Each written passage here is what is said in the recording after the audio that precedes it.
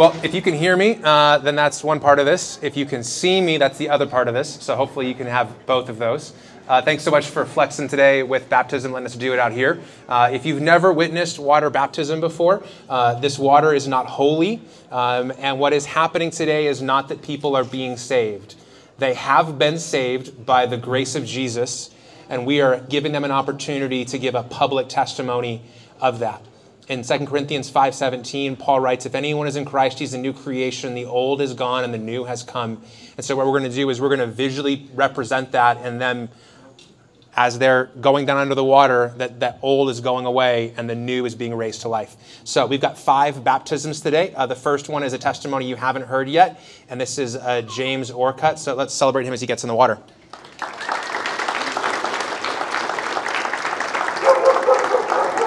James began to attend Cornerstone during our series on prayer this fall, and God has been working in his life, and I'm going to let him, if you want to just sit down, put your, yep. I'm going to let him share his story. He's got it on paper, and I'm going to hold it for him. All right. So, here you go.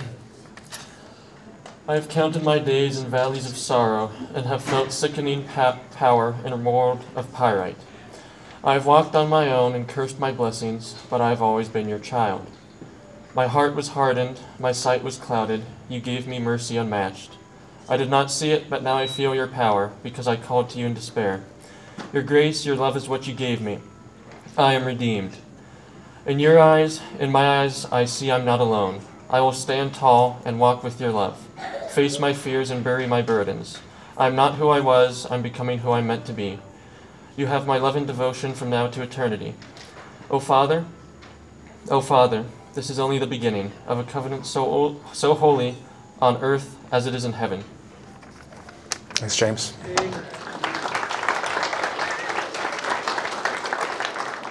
James, have you put your faith and trust in Jesus Christ? Yes. And is it your intention to follow him for the rest of your life? Yes. Well, it's my privilege to baptize you, my brother, in the name of the Father, Son, and Holy Spirit.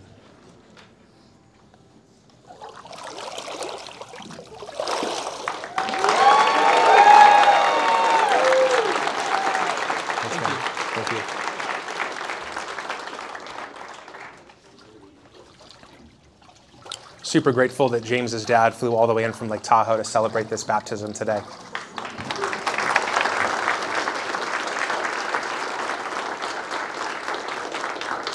This is Blake. You heard his testimony on video a little while ago, and he is going to be joined, baptizing in with me, is his close friend, David Richards. So, Blake, we've heard your testimony today. And I just want to reaffirm, have you put your faith and trust in Jesus Christ? I have. And is it your intention to follow him and give him your yes for the rest of your life? It is.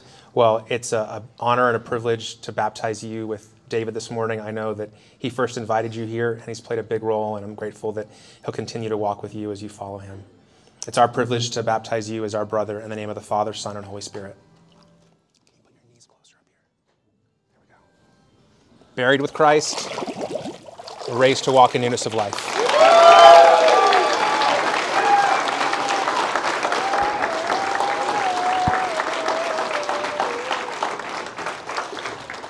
We now have the Rawlings family here, and I believe it's Nicholas has asked his older brother Jacob and his dad Tyler to baptize him this morning.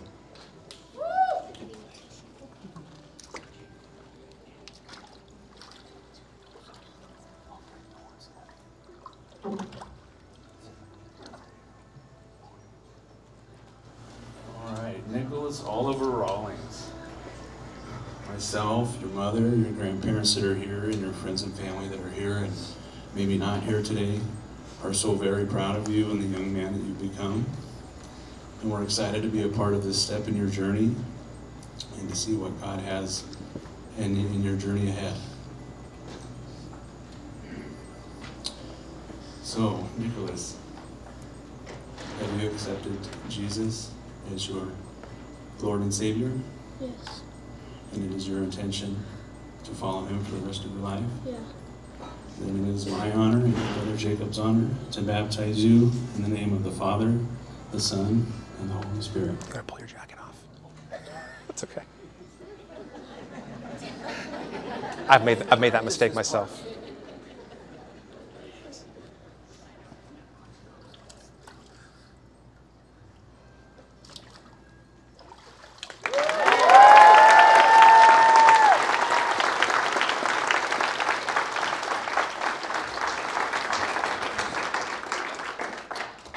Our final two baptisms today are the sisters here, and Brian is going to baptize their dad.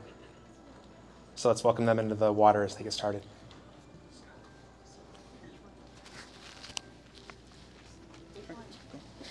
Who's going first?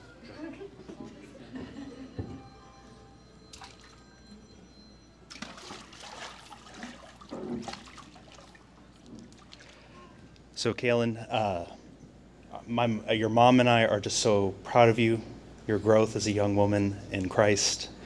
We pray that this public confession of your faith is just the beginning of a life dedicated to loving God and loving other people. May the grace of our Lord be with you through all your days, and may you stay faithful till he comes. Have you placed your faith in the Lord Jesus Christ for the forgiveness of your sins? Yes. Is it your intention to follow him all the days of your life? Yes.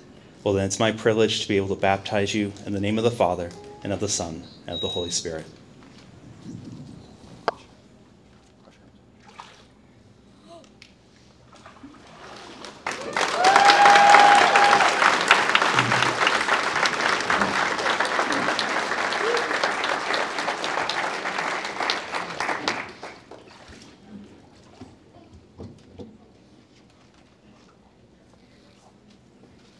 I'll hold it for you, yeah.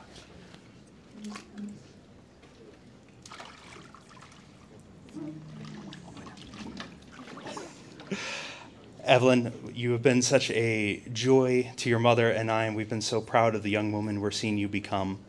We pray that your passion, your love, your desire to care for other people would just continue to grow, that God would use you powerfully for his kingdom purposes, and that you would continue, like with your sister, to grow in the grace and truth of our Lord Jesus Christ. Have you placed your faith and trust in Jesus for the forgiveness of your sins? Yes. Is it your intention to follow him all the days of your life? Yes. And it's my privilege to baptize you in the name of the Father, and of the Son, and of the Holy Spirit.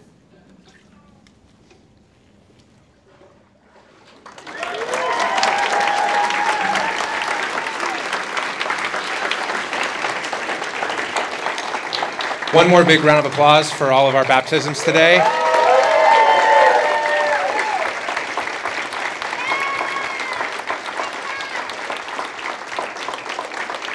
Well, thank you so much for sticking around, and we'll see you guys on Christmas Eve. Take care.